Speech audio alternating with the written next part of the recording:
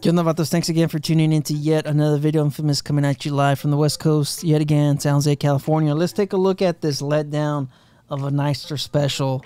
In my opinion, man, I just don't know why would they even put the special on this. It's the same engine displacement as the regular Nightster 975. Why would you guys even bother labeling this as special if you guys are going to keep it the same? So now, based off of just the information, just looking at it, they only added, a touch display, speedo, and bigger wheels. That's pretty much it. They didn't really do anything to it.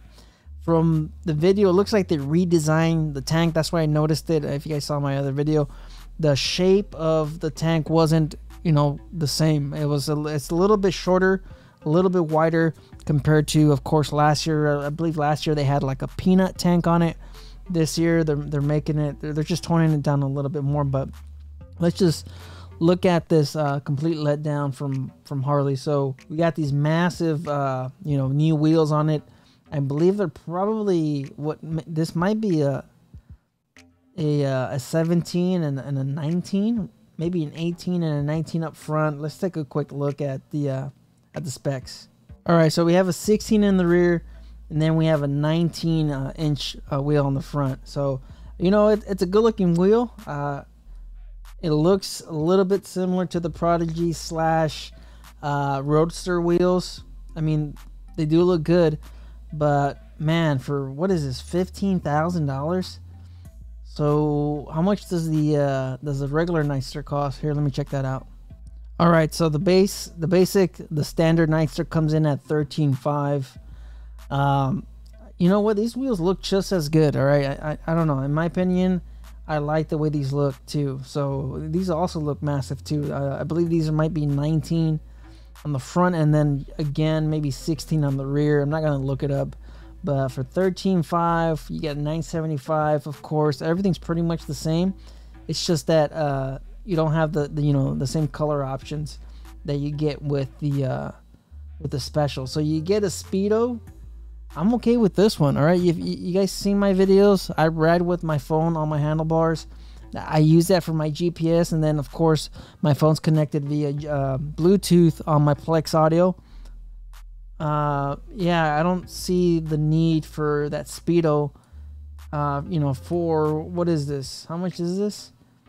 $15,000. So how much are you paying for the speedo? $1,500. Really? But another, detail to point out from the special and the standard, you get the passenger peeling seat. A seat that, you shouldn't put anybody on for more than 15-20 minutes. So you get that, and of course you get the passenger foot pegs. You don't get passenger foot pegs with the standard, Nightster. But I don't think there's anything else I've missed. Performance wise, it's the same weight. It might be a little bit heavier because it has the additional weight of the passenger foot pegs and the seat, but everything else is the same. Oh, wait a minute, you also get the little windscreen, the little speed screen, the little bikini fairing. So you also get that, and kind of like the Scout Rogue, I guess. But everything else is the same. I believe the risers they're a little bit taller on the special. But I mean, is that really $1,500? Bro, come on! I don't know. For $1,500, I would say, you know what? Instead of giving me the speedo, give me inverted forks. Give me inverted forks with dual disc brakes. And I'd be glad to pay the $15,000. So you get a couple more color options. You get the mustard yellow. Yeah, I'm not digging that one. The blue, I've never been a fan of blue, but man, I mean, this is what they've been doing with Sportsters. They only paint the fuel tank, and this isn't even a fuel tank. It's actually a air box, and the air filter on the side that of course is a fake air filter. So your fuel tank on the Nightsters is right below the seat, but I mean that benefits. Of course, you get more. You get a lower point of gravity on the bike, kind of like on the Indians. They're engineered very well.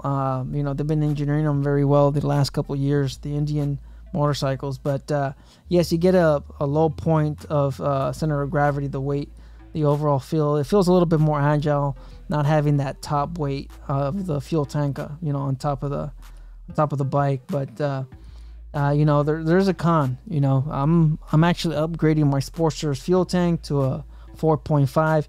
You're not gonna be able to do that with the Nightster. You'll always have a 3.3 or 3.5. I think it's a 3.3 fuel tank on the Nightster. Let's go ahead and see. What would it be under chassis? Oh, here it is. So fuel capacity 3.5, so a little bit over 3 gallons. It sucks having to, you know, refill every other day, you know, depending on how many miles you put on it. But man, look at the weight. It's 465 pounds. It's light. A lot of performance, of course.